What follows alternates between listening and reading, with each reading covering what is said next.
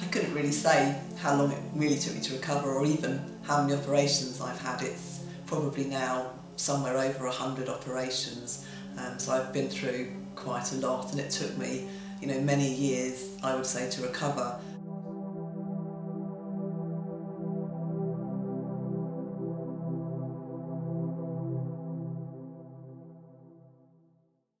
My name's Helen Dolphin. I live in Norwich in England, and I'm married to my husband Paul. I've lived here for about 10 years, and I originally moved here to work for Anglian News as a TV reporter, and about 4 years ago I changed jobs and I now work for a charity called Disabled Motoring UK. I've been a swimmer since as long as I can remember, really. I think I probably started when I was about 4 or 5 with my parents thinking it would be a good idea for us to learn to swim. When I was 22 years old, I contracted meningococcal septicemia, which is the blood poisoning form of meningitis. I couldn't say what strain it was like some people can, because it was so late that I was actually diagnosed that it was too late to perform any kind of test, and I was just given antibiotics straight away. So there was no, I couldn't say whether I had B, C, which are the common strains in this country.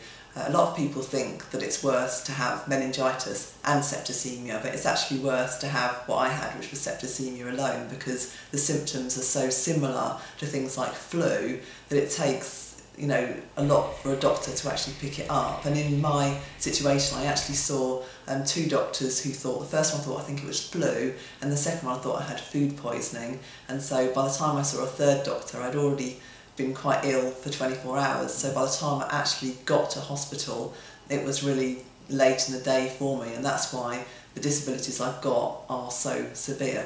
I think sort of first impressions when you turn up at my house is that there's not really that much that would separate it from someone's house that lived there that wasn't disabled. I don't know if you noticed when you came to the front door, but there's like a little keypad, because I obviously can't use keys, so I have a little number code to get into the house.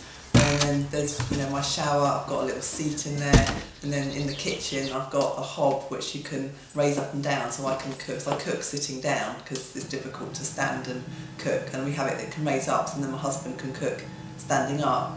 Apart from that, there's really very little in my house, which is quite a good thing, because with my job I have to travel quite a lot, and I have to, when I go to hotels I have to be able to cope when I get there. If I go out to dinner, I have to be able to use normal cutlery. So although there's loads of things out there which can help you, I can't go everywhere and take it all with me, so I have to just be able to manage. Basically, anybody can drive my car. You could drive my car in a completely normal way. You don't have to use the adaptations that I have, which of course is quite important when my husband and I share driving. I have basically adaptations which are kind of fixed onto it. I have a push-pull accelerator, which means that I have a lever which I pull to accelerate and I just push it to brake, and then I just steer like anyone else would steer. I have a few things in my headrest, like the indicators, windscreen wipers, horn, so they're all operated by my head, and I've had the handbrake changed, so it's a press button.